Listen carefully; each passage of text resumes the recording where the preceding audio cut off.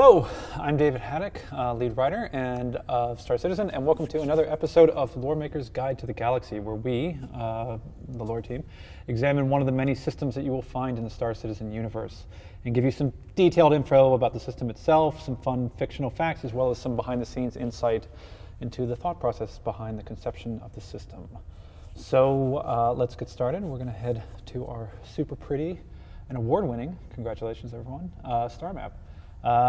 So here we are on Earth right now. So we'll zoom out. So go out to our bathroom, and today we are going to go to Cathcart. That's right, the infamous outlaw, even though it's technically unclaimed, system. So this was actually one of our oldest systems. Let's bring it up real quick. How was that for? Okay. All right, so we'll start high level and get you a bit of a, just kind of see where it lies in the grand scheme of things.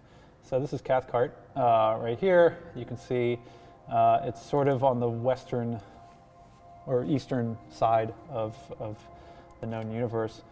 Terra's over here. Earth is there, so it's pretty close. So again, this was actually one of our oldest systems, not in the game sense, but in sort of the project development one.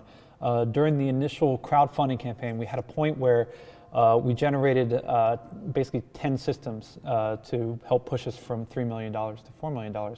And the idea being that each one was going to be unlocked at each 100,000 mark. So Cathcart was one of them. I had written up the initial blurb for the 10 systems, sent them to Chris, and then Ben created a post around them, and Forrest worked up a picture for us to use. So I thought it would be kind of fun, trip down memory lane. Here's the original description, dredged up from a Word document from November 6, 2012. Cathcart system, pirate system, galactic junkyard. One sun, there for light and a massive garbage disposal. It's literally a dumping ground on the side of a highway. The only official rule is that the route between jump points has to be clear at all times. Although it still falls under UEE jurisdiction, it's become a conveniently located meeting spot for pirates and smugglers. No planets, natural ones anyhow. Squatters lashed together wreckage of massive ships' orbital platforms and whatever happened to be drifting around, pressurized them and created man-made planets. Most visitors tend to keep their suits on during their stay, as it's not unusual for the shoddy construction to give out and lose pressure. So that was the original pitch for the system, and I mean, since then we've stayed pretty close to it, but we'll get into that in a little bit, but let's just dive right into the fiction of the system, and I'll throw in whatever weird rambling insights I can. So again, Cathcart system here. Was appropriately enough, the system was officially discovered in 2438 by a wanted fugitive named Adelaide Loris. There had been speculation basically that Loris might have been using the system as like a private hideout and might have gotten nervous once she saw explorers scanning for jump points nearby and decided to cash in rather than risk one of them discovering it. So, in an ironic turn, she named the system after Winton Cathcart, who was a marshal at the time, who was effectively her nemesis sort of in law enforcement, the Al Pacino to her Robert De Niro, if we're going to go with the Heat metaphor. But anyway, her newfound wealth didn't last long, and Loris would end up returning to a life of crime, and in another twist of irony, Cathcart was the one who shot her in 2464. So yeah. Anyway, system itself, as you can see, is, let me go to 3D, is pretty empty. You have at the center a, big, basically it's a dwarf star, I think it's a type A, which is apparently gives off like a bluish white color. But yeah, pretty much the place is dead. There are no planets to speak of. There's just basically a very large asteroid belt that encircles it. And so needless to say, at the time it was passed off to the UNE. They were not tremendously impressed. So actually, this is kind of a fun turn of events. Let's see if we can go wider here. You can see that basically it was discovered from Davian system, and the idea was that after the discovery of Cathcart, it basically caused a bunch of people to flood into the system in 2438 to start looking for other jump points, because it's that sort of thing where it's like, oh, you found one, maybe there's more around. And so one of those kind of wannabe explorers turned out to be a guy named Vernon Tarr, who ended up shooting at a passing ship because he was afraid that they were going to try and start scanning in their area, and that passing ship turned out to be a Banu, so he inadvertently discovered or made first contact with an alien species, and so that was sort of in the wake of the Cathcart. So anyway, getting back to Cathcart. Since there weren't any planets in Cathcart, the UNE didn't really know what to do with it, so they sort of toyed with the idea of making this like a location of like deep space comm experiments and stuff like that, but nothing ever came to fruition, and they ultimately scrapped it. So the government started using the system as a junkyard, basically kind of breaking down ships and storing them here because they could just kind of do it and, you know, leave it, and if they wanted to come back to the stuff, they could. If they wanted to just throw it in the sun, they could. There were no local residents to annoy with trash. So over the years, basically, as kind of surrounding systems were discovered, Cathcart became more of a throughway and junkyard. The UNE and then what became the UPE never officially claimed the system because there wasn't really anything to claim. But in the meantime, in sort of the depths of the piles of trash and stuff like that, some interesting things were happening. Far away from the traveled shipping lanes, industrial squatters began to lash together abandoned pieces and repressurizing them and creating basically like improvised space stations. And one in particular began to expand sort of over the years and became known as sort of the pirate city known as Spider. And the origin of the name was I think it was kicked around in an early design art meeting, but there was this sort of idea that it would be just sort of have this kind of web-like appearance of all of these different pieces of ships kind of lashed together and stuff. So I don't know if that aesthetic is going to stick anymore, but that was sort of the idea at the time. But basically Spider has become sort of like the biggest, most concentrated haven of outlaws sort of in the known universe, their capital, if you want to call it that. And we'd also toyed with the idea originally of having multiple landing zones, so you could kind of, land in different sections of it, and each of them would be controlled by a different gang who would have their own kind of set of rules. And again, I don't know if we're going to still be able to run with that idea, but it was sort of fun that you would have to, landing in one section, you could do things that you couldn't do in another and stuff like that. But anyway, and actually, if you want to get sort of a taste of the flavor of it, in the opening chapter of the Lost Generation serial story, Tanya's buying a Tavaran Codex on Spider.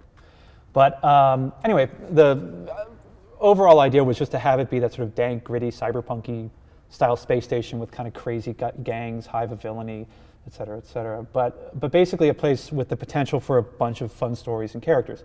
And apparently good waffles if you talk to King Shadow.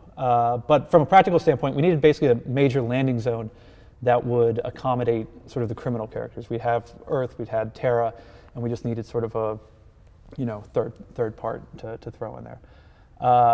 And the actual inspiration behind the idea of it was inspired by The Raft in the end of Snow Crash. If you've read that, if you haven't, go read it.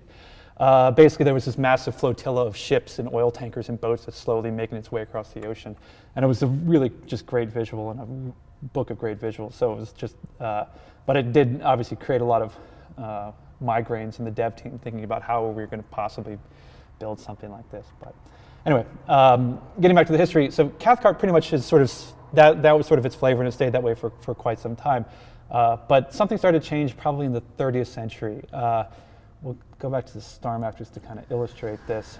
But again, sort of seeing where it's situated, you have basically Cathcart here, Hades here, Nexus, which for a really long time was basically an unclaimed system, Min, and then Tyrannus.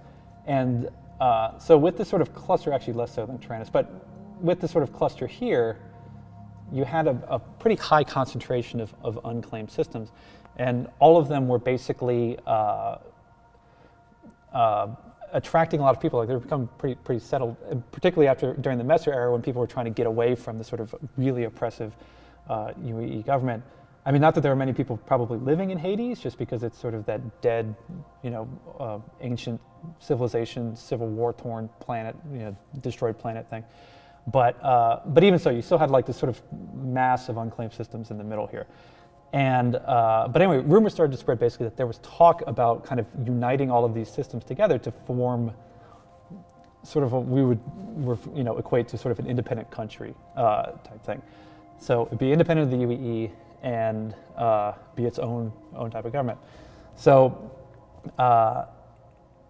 in 29, I believe it was 31, Dean Keller went on this infamous thing called Keller's Run, where he picked a fight in Cathcart and started this sort of sprawling system-to-system chase that just looped in a bunch of criminals and bounty hunters and pirates and eventually law enforcement. And when the cops kind of started to jump in, they realized how little control that they could exert in this area. And so many people believe that, as you can see here, that Nexus is now a claimed UAE system, that the reason why the UAE decided to reclaim the system and kick all the criminals out was kind of to not only establish some law and order in that area, but was also potentially to break up the bid of this sort of area of space from becoming sort of an outlaw government is probably not accurate, but you know what I mean. So anyway, needless to say, a lot of people in Nexus system didn't take too kindly to being kicked out of their homes, so they started to basically fight with the UAE in there. So the UAE simply held their ground and did their best to fend off the attacks, but in 2935, there was this thing called the Walser Massacre, which was at OP Station Damien, which you will see in Star Marine, which basically a bunch of outlaws came in and just murdered a lot of people, and the government and the authorities basically, the authorities kicked the hornet, or the outlaws basically kicked the hornet's nest, if you will.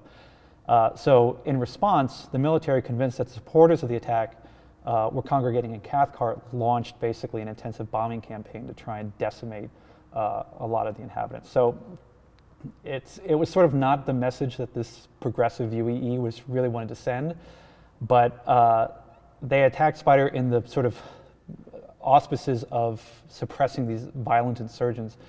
But due to the vast amount of trash and debris in the system, Navy ships weren't able to get close enough to effectively destroy Spider or make much of a dent overall, but they still, hurt some people. And all it did ultimately was just kind of piss everybody off even more.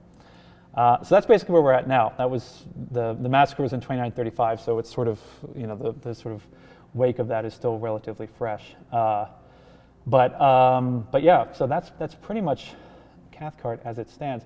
And again, obviously, this team hasn't started to look at this system yet. So, while this web-like network of lashed together capital ships sounds really sweet, long story short, cool pirate system, awesome man-made